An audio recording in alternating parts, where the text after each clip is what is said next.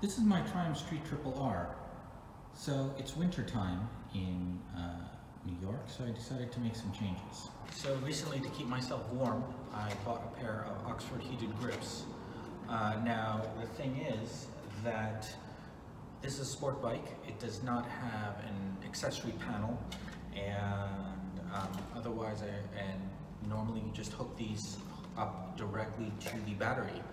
I decided I didn't want to trust myself to remember to turn off the heated grips every time I shut down, so that it wouldn't drain the battery. So I decided to make a switched circuit so that the heated grips would only be on when I turned on the ignition, and when I turned off the ignition, they would turn off automatically. Okay, so the first thing I'm going to do to create a switched circuit is put the components that hook up directly to the battery together.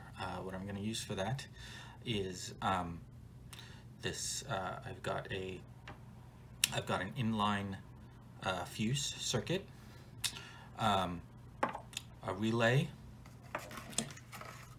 the relay connectors, and some terminals and splices, and I'll get to those as we go. Okay, so the first thing I'm going to do is take this inline fuse, and what I'm going to do is use this as basically the main fuse for my switch circuits. The components that are going to hook up to the switch circuits are going to have their own fuses, but this is going to be have a main fuse in case as a stopgap against any large power surges. What I've got here is a 30 amp fuse. I had to find these very special small ones that go in this inline fuse. So, but fortunately, after a couple tries, I found a place, and they fit right in there. So what's this side and this is going to hook up directly to the battery. I think I need a little bit more space here. I'll just strip off a little bit of insulation. All right, I've got some thicker heat shrink tube. Let me just make sure that that's going to fit over this, which it does. So now I'll get back to doing what I need to do. So the next step here is going to be, as I said again, I'm going to crimp this.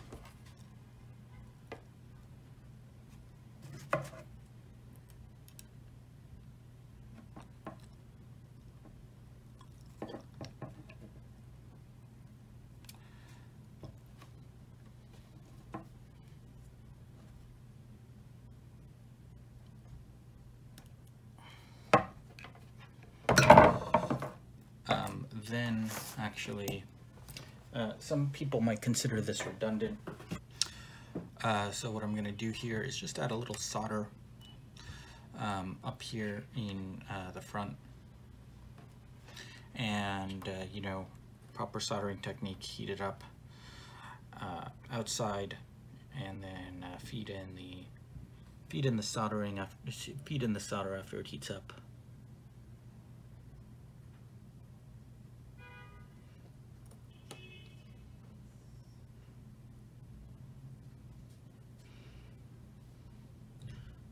Just feed a little in, just to make sure this this connection is just extra in there and extra reliable. There we go. The next thing I'm going to do is hook up this to the relay. Let me just go over quickly how relays work. So here's a relay diagram.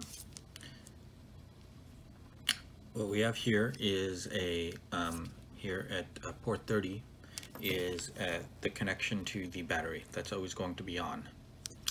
and here is a switch. For example, we might call, we could regard this, say, as the motorcycle ignition switch. And when this turns on, it'll send power to port 86, but normally it's off. When that's off, here at port 87, no power is going out to the device. But when power comes on to port 86, then the switch closes, the internal switch. So what we have here is a relay diagram, and we have 5 ports. Port 30 is connected directly to the battery. There's always power coming onto this. Port 86, that's the control port. When the control port is off, say when my motorcycle ignition is off, then no power is going to travel over port 87. But when I turn the motorcycle on, then an internal switch inside the relay closes, allowing power to flow from the battery on port 30 to port 87. So even though power is always going to be on port 30, no power comes on to port 87 to the device, whatever I'm hooking this up to, until there is power on the control line on port 86. Just to show you how this all matches up on this relay on the other side, if I turn this over, as you can see, the individual metal contacts, the shape of them match up to the way it looks on the diagram, and that's how we know that's how we know which port is which. Now with the relays I have, they come with this relay connector, so I don't have to solder any connections directly onto the relay connectors. So if we put this in, we can see how they map. This blue wire is going to go directly to the battery. This white wire here, this is the control line that that controls whether power is on or off through this yellow wire, which is what's going to go to the device. This red wire is a reverse switch. We're not going to use that, but the idea is that when the control switch is off, the reverse switch is on. When the control switch is on, then this reverse line is off, but we're not going to use that right now. I'm just going to fold it up. Finally, as you may have guessed, the black wire just goes to ground. So as you can see, this is my inline fuse, and what I'm going to do here is connect these two things so that here you have battery positive, and that's going to go to port 30. This time I'm going to try to use this uninsulated butt connector, and I'm going to first crimp the two connections, then solder them, then cover it in some heat shrink. So we'll see how that goes. The first step here, obviously, strip off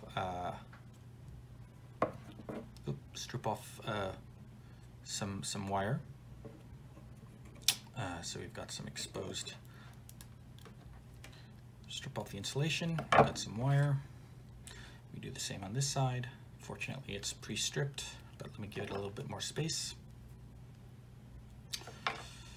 All right, I think I'm going to use what is this extremely useful tool, which I recommend to everybody, a pair of helping hands. And I'll just keep this in here. Insert this wire. Actually, I'm not going to quite need this yet. So, put this wire on, crimp it.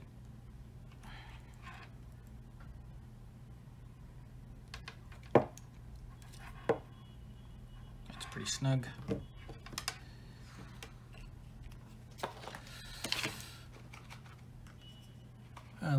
Let me see which is the right size for some insulation.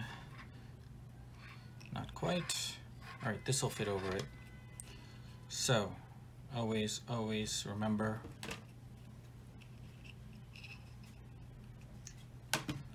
put the insulation on first.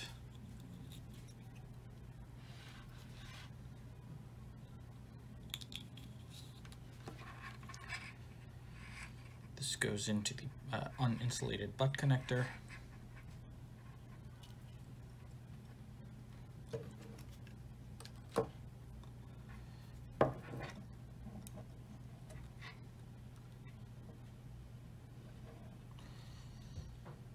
And I will crimp it.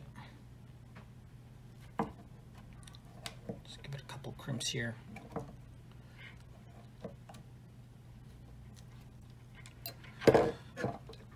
That's pretty solid. Now, as I said, what I'm going to do now is solder that connection shut, so to make sure that it's really in there. And of course, everyone should have a soldering iron. They're pretty darn helpful.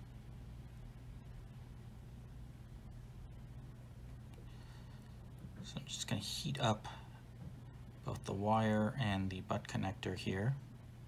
And as you can see, since it's helpful since I've got the solder here and the soldering iron in my other hand, it's helpful to have this pair of helping hands here.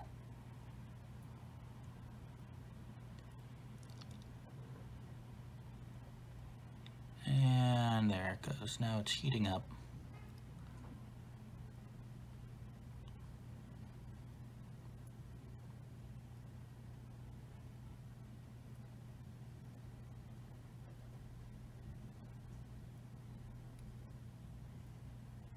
Some solder on that side, and I'm just going to solder this other side for a bit.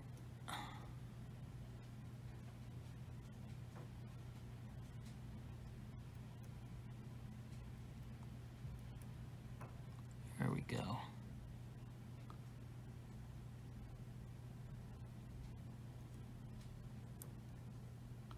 All right, that should be nice and solid.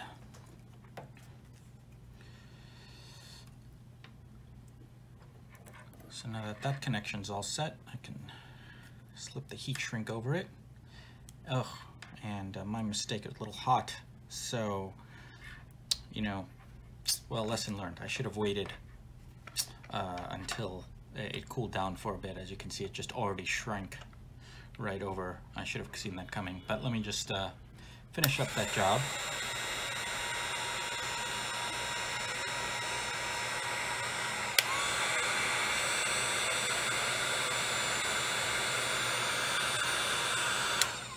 And there we go.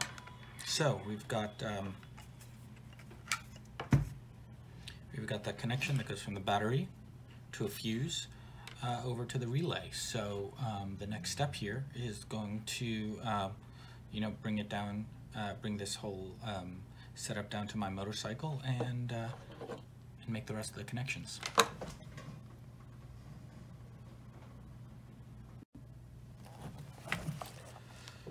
See, it's this yellow wire here that goes to things like the license plate lights and the rear light that supplies constant power. The turn signals, for example, have these green and red, green and white wires that, you know, provide intermittent power. The brake light, for example, is controlled by this green and orange